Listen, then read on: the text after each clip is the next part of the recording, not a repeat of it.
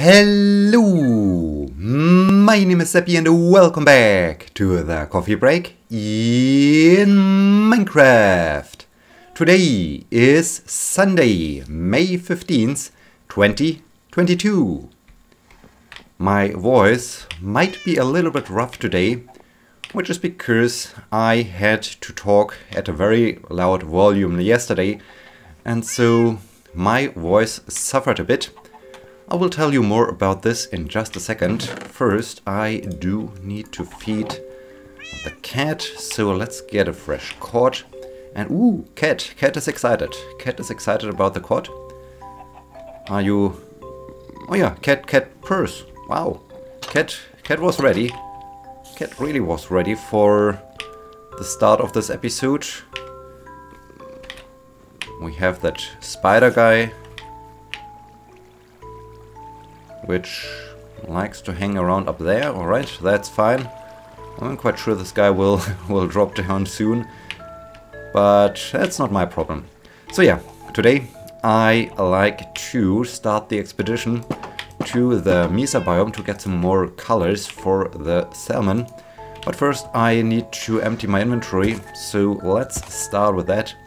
Let's clean the inventory, get all the required tools. I really like to bring my diamond pickaxe.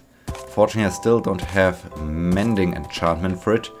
This might be also an interesting thing. I'm not quite sure if I saw a village on the way to the Mesa biome. If so, I need to check out if in this village there are some villagers who like to sell me some enchantments. That would be great. Just need to check this. So, I like to leave the... This can be stored in a different chest. Oh, right. I might have to repair that pickaxe. Don't need the fishing rod. I do have a second crafting table. Clock could be good. This goes into a different box. Torches I need.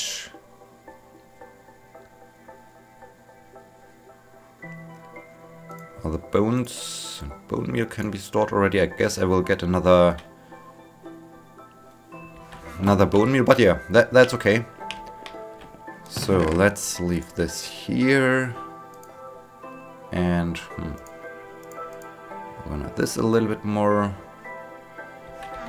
Put the wheat seeds into the composter. Repair the pickaxe. Secure the horse in the storage building. I'm currently thinking, do I really need the diamond pickaxe? Because I think we can quickly go over to the salmon, but I think I don't even need nice. I don't even need so many blocks. I think one stack of each color would be sufficient. Would I get this done with that iron pickaxe? Maybe. I think for the worst case situation I could just bring 3 iron ingots that I can craft. Oh no, why? Why? Why? Just why? Why? Why, Enderman, why? Why do you have to do this? Why do you always have to do this? Can't we stop with those Endermen? Can't we just get rid of them? Is this not... Is there absolutely no way that we get something like a beacon, like some just one item that scares off Enderman? This would be so great. But here, I think I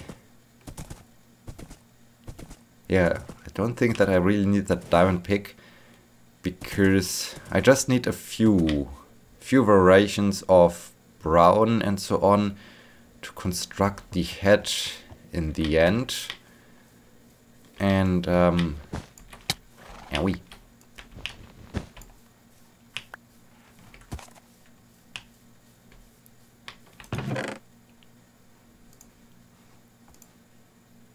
And I think I had the second crafting table in here because I guess I wanted to have one here to construct things for to craft things for the salmon. But yeah, I think if I just have one stack of each color, this is more than enough. I don't need so many blocks. Yeah, okay, I think this is fine. This is fine when I just have the materials for crafting a new pickaxe, just in case this one breaks. That's good. Okay, fine. I don't have to repair my diamond pickaxe. So yeah, let's start with the voice. Yesterday, a friend of mine who recently submitted her PhD thesis had some kind of a party to celebrate the end of the PhD. I think it's a little bit early because she still has to go through. I'm not even sure where those Endermen got the dirt blocks from, so I'm not even sure where to replace them. But I'm quite sure I will encounter some weird holes in the terrain where I think, oh no, Enderman again, and there I can then throw in that dirt. But yeah, she still has to go through the defense, so she's not free yet. But she really wanted to celebrate this. She had this event location from a different event still booked. Couldn't get a refund, so she thought, okay, let's use that event location for some big party to see everybody again, as she apparently hasn't seen much of her friends over the course of the last months, years, whatever, as she was working on her PhD thesis. She was really ambitious, and I always tried to convince her, hey, you need to take a break. Wait, I think, ooh, travel bed. I need to get the travel bed. Almost forgot the most important thing. This would have been dramatic when I'm then on my way and, oh no, it's nighttime and I don't have bed, I don't have sheep, I have nothing. So this would have been bad. Okay, let's get the bed. Yeah, so she celebrated the end of the PhD, so to say, and wanted to see all the friends again. So that was cool. The only thing that really affected my voice was later on that evening, the loud music, which was not even of good quality. I mean, the location looked great, but I think the setup, just those two speakers placed at the side of the room, were not well placed. So this resulted in some music, but not great music. So yeah, could have been better, but I mean the music was very loud, and when someone was talking to you and you wanted to respond, you basically had to scream, and this really affected my voice. But yeah, was fun evening. I made it to leave the event early enough so that I was not one of those last few people. It's very important that you're committed and you have to stay to the very end, because it gets awkward when there's only a hardcore group left over, and then you say, hey, I'm leaving now. This is always awkward. So you either have to leave before that hardcore group forms that want to stay there to the very end, or you are committed. And I made it to leave in time, so I left at 11:30 or so not too late. But yeah, what was late enough for me, because the day itself was quite nice, lots of running. As discussed last Sunday, I found out that there's parkrun in my town, and I really wanted to try it out, so that's what I did yesterday. And I basically followed up with my plan, because Saturday is my long run day, so I really wanted to get some kilometers in. And man, why? Just why? Please, please, Minecraft, please, Microsoft, Mojang, whoever's responsible of that. Please, give me one item. Something that scares off Enderman, something that creates some kind of bubble around certain areas so that there are no Endermen allowed in this bubble. Please, do this, give me this item. I need it so badly. This is so annoying. This is really annoying with those Endermen. Yeah, so Saturday is my... Okay, I need to get there. Is this one map enough? I think this map is enough if I just get once again the direction right. Okay, I need to travel that way again. Okay. Okay. Need to travel that way, and then one map is good enough. I don't have a bed here, so let's just sleep in the middle of the museum. That's perfect. Sleep over in a museum. Very cool. Yeah, so Saturday long run day.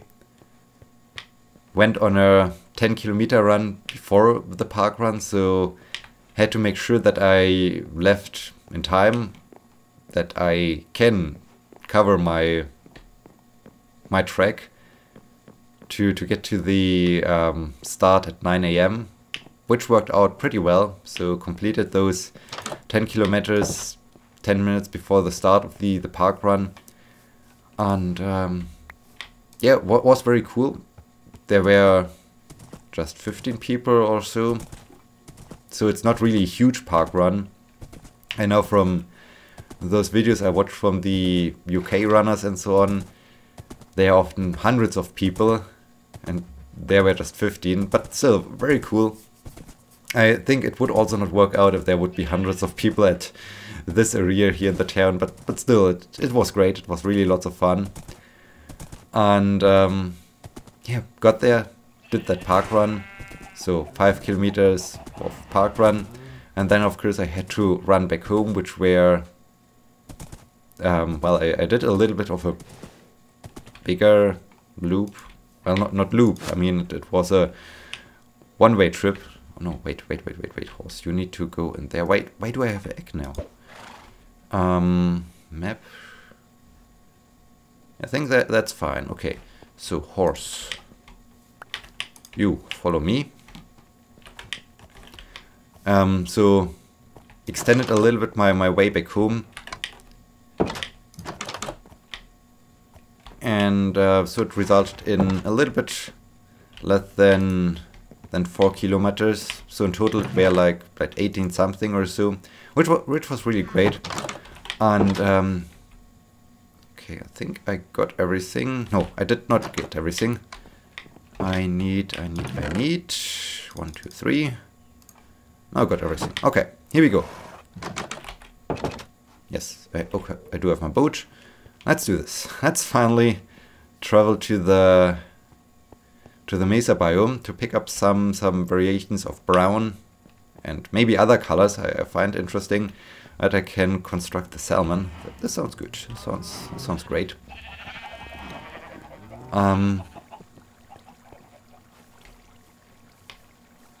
Yeah, around 15 people were at the park run.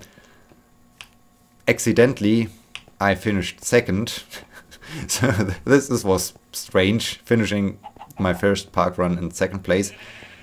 If I wanted, I could have even finished first, because the first one wasn't that fast either. But my goal was just for the very first park run to enjoy myself, to put in some effort, but not to really run, to really try to run super fast. It was more like a threshold training effort or so. So nothing super fancy or so with respect to pace. Also, I had those 10 kilometers already in my legs, so this was another interesting thing. So I already ran for 10 kilometers, then I did this 5k park run and I finished second. But this also shows that with those events, your position does not mean anything. As I mean, there weren't quick guys at this day. So what does it mean to finish second when, I mean, it says nothing basically. But what I really enjoyed was the fact that there were also 2 elderly women who just walked the distance. I mean, with parkrun, you're not required to actually run. You can also just do walking. And this is fantastic. This is really great.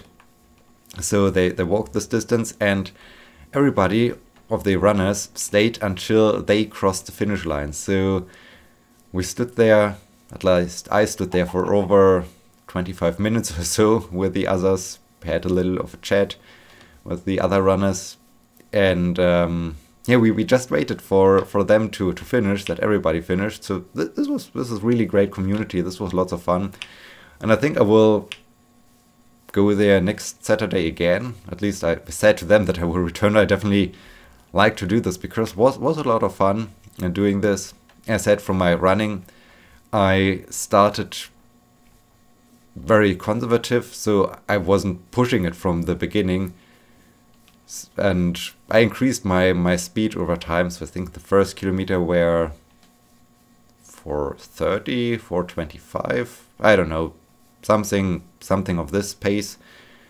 And I slowly increased the pace, so the last kilometers were around 4:10, 4:06 or something like this. Just for reference, when I do one day of a week, which is Friday, I currently do 3 times 10 minutes threshold effort. And this week's Friday, I ran those 10 minutes, so each of the 3 10-minute sections at a pace of 4:04. So basically it was slower, no kilometer was faster than what I normally do in my training. And with the training, I'm also not all out. It's more of, hey, this is the exact pace I need to run to not basically overdo it, to still have, to not basically go into the maximum effort scale, basically. So it's still controlled effort. And yeah, in this case, I wanted to have this first parkrun as a controlled effort and not as my 5k pace or something like this. And this just, yeah, it was cool. It was just cool. It was a fun event, and as I said, I could have also managed to get first if I really wanted to do so. Was also interesting because at some point I heard for quite some time some footsteps behind me, and I thought, hey, someone will just pass me, which would have been completely fine. But then the footsteps suddenly stopped or were away.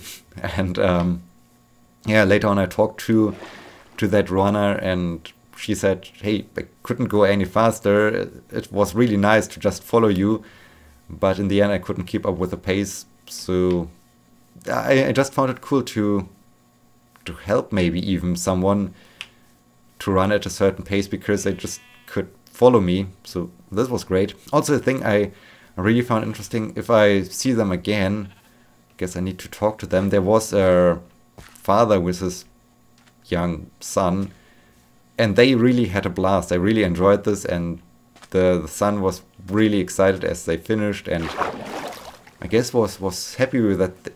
They improved with their time or something like that. I don't know. I think when I see them again next week, I just need to talk to them especially what the son has for ideas and goals and so on. I think this could be pretty cool and could be really a great thing to inspire them a little bit more, as they do not look like typical runners, so like trained and so on. So they're really those runners parkrun is made for, those who just enjoy it without really having big goals or having a certain thing in mind or so. So this was overall it was just amazing.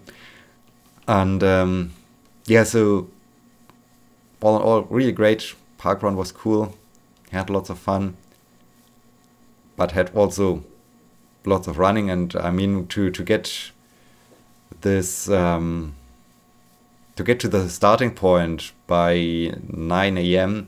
and running 10 kilometers before, I got up at 7 a.m. and so being then later on that event to 11:30 or so was enough. This was really enough.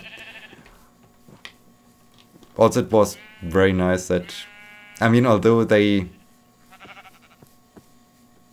served lots of wine and lots of variations of wine, they also had a just good selection of non-alcoholic beverages. So most of the evening I just went for plain water, because this is the best thing I can do with all this running and so on. Just drink lots of water. And so in some way it was even part of the recovery plan or so. So this was really great. And yeah, enjoyed Saturday. Also enjoyed Friday evening. This was a good thing to finally celebrate the end of that week. Was at a burger restaurant with a friend. Then we got to my place, continued to watch a series we are watching together, and yeah, was a nice and relaxing end of that week. So this is cool. That was really cool. And yeah, now the next week is upon me, and the craziness will continue. Right now it's so much craziness. I spoke about this some episodes ago, that hey, I'm really interested in maybe, okay, sun is about to set, so I guess I need to set up shop. And why not setting shop up there? I think this is a high vantage point. We are not between trees, so no risk of creeper guys. We have this great elevated position where I can just put torch here, torch there, that there. Perfect place. Perfect place to have a rest on the way to the Mesa biome. And yeah, I think the view from up here is cool. Really cool view with all those trees. But yeah, I was talking about, hey, I really, there was some light. Is there a pool of lava or what happened there? Not that we do have a big forest fire starting there. It would be a shame. I still see some light there. Oh, what's going on there? Oh yes, there are flames. Ugh, I guess there's a lava pool and all those trees will now burn down because I'm in the vicinity of them. Oh no, that's bad. To get a new PC, I finally decided to order PC. The PC arrived this week. I think it was it Wednesday or Tuesday? Either one of those days. But I haven't even managed to unbox the new PC. So I hope this afternoon I can finally unbox my new PC and plug it in for the very first time and give it a go. Because I'm really looking forward to that new PC. But yeah, with all that work in the evening, I always think, ugh, don't want to do this now. Although it would really satisfy and just the thing I'm looking forward to, it's just like too much right now with all those things, because work is just crazy. And yeah, but this afternoon, hopefully new PC time, trying out new PC. Yeah, with that, we are at the end of this episode. I hope you enjoyed it, and I hope you will be joining me next time. So thank you so much for watching. Until then. Ugh, that's concerning. Yeah, until then, my name is Sebbi. See you!